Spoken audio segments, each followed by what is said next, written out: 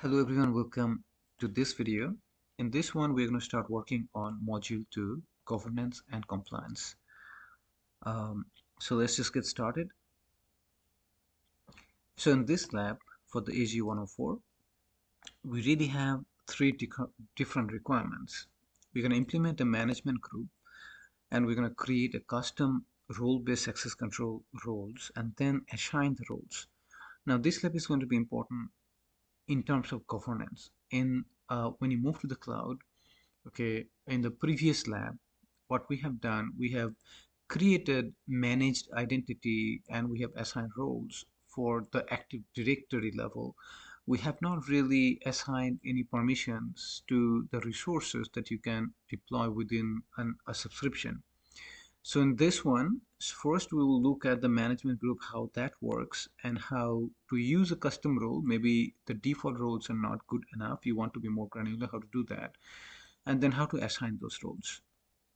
So let's just get started. So our task one, we're going to sign into the Azure portal, and on the right hand window I'm already signed in to the Azure environment.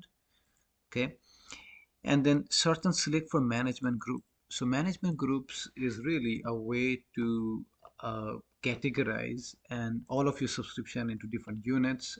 Very useful for the governance. So when I click search for it, this is what came up with.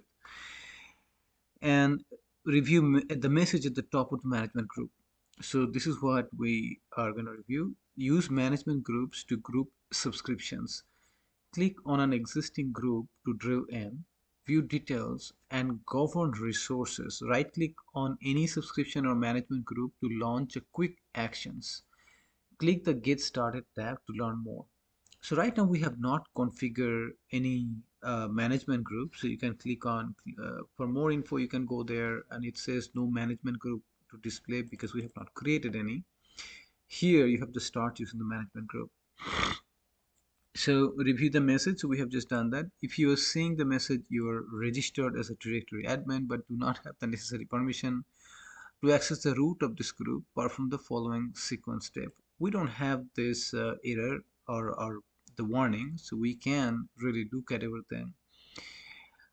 So we can skip this part, but if you do see, you just need to go back to the Active Directory and then go to the Manage and Properties, and then on the Properties blade, you gotta go to Access Management for Azure Resources. Says yes. So all you need to do, if you see that message, you will go back to your Active Directory, and here under the Manage section, this is the Manage section, you'll go down to the Properties at the bottom, and over here what you will do, uh, here you just say access management for Azure resources, just make that yes. Okay, and then you would just save this one, and at this time you can go back to your management group. So click on that one, so that will bring you back to the management group. So here, let's get started in this one. Let's just start using the management group. So if you click on that button, uh, so you might be experiencing some delay few minutes while the management group is setting up for the directory. So just give it a second, and over here on the management group, click press create. Note, if you have not previously created management group, select start using management group, and that's what we have done. So here it may take just a minute. So let's see, and I'm going to click over here one more time and see. Now we have this coming up. So over here, we can provide the management group ID as this, and the management group name we're gonna call this as per the lab, and hit submit. So that should start the creation of the management group process, and that is going on right now at the moment. Okay, so we are pretty much done up to this phase, and then in the list of management groups, click the entry representing the newly created management group. So let it get created, and you can also click on this bell icon to see kind of notification what is going on with your Azure environment. So let us just go through. It shouldn't take too long. It's just a management group, and now you see that it's got created. So I'm going to close that one. So what happened over here? here's the tenant root group. Here is I have my subscription, and then I have created this new management group. Now this management group does not have anything. It has no subscription at all at the moment. Okay, so now here, if you right click on it, okay, in this the three dot icons, okay, so what you see that you have add subscription here. So or you can other way to do, let's see, in that blade click on subscription. So let's just click on that one, so that will take you to this management group, and you're inside the management group now.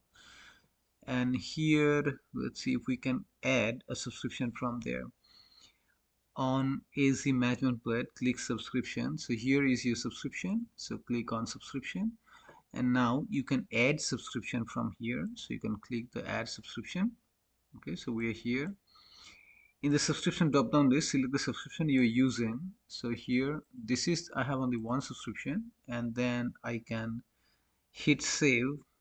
Okay, and that should do it. That should move the subscription inside this particular management group.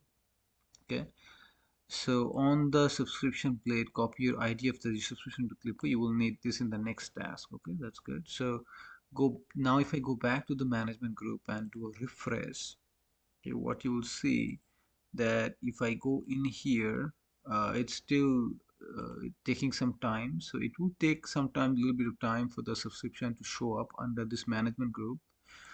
And while this is happening, I can also show you another way to move your subscription in here. That is how we started at the beginning. Click on these three dots and click on add subscription here, and you can also get this subscription, and it will give you warning moving a management group or subscription to be under a different management group could change the access and policies that are applied. That is very important, and we'll come back and discuss the policy and governance and how that works in a different lecture. But that's about it. So if I go in there, come back to management group, keep on refreshing some.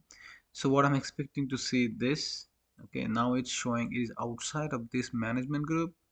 Once the all the update is actually properly done, it will go inside this particular management group. And again, you might experience some delay for a few minutes while management group is setting up for the directory. So this message is always there, so just give it a minute.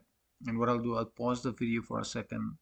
Once this is actually moved and it's showing up that this is not anymore outside this management group and inside the management group, we'll start doing the next lab or next section and start doing the custom roles.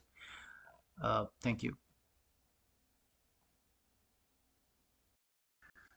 Or everyone, it's been like 2 minutes, it's still not moved. It would take some time. While this is going on, let me show you some other things. Like in a real life, when you are designing this management group, you may want to create a management group, say prod, and you're going to call that prod mg.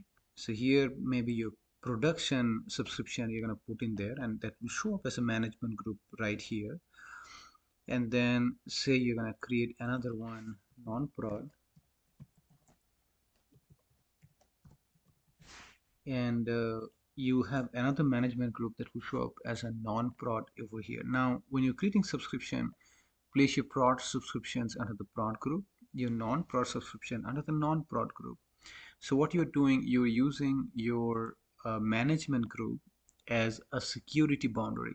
Okay, so now I think everything looks good. So one thing that you noticed here, the subscription that was outside, now this is placed inside this particular management group, and that was the goal of this lab. And these two I'm showing you as a extra. So in a real life you will be creating maybe even more, UAT, dev, whatever environment you have, integration environment, so you'll be creating those management group. And what it gives you, now you can apply different type of governance policies for different type of management group. So this is very, very important. So but for the lab, I think now this is showing up that it's inside our management group that we have created. So let's end this video here. Let's come back in the next video, and we'll work on the task 2. Thank you.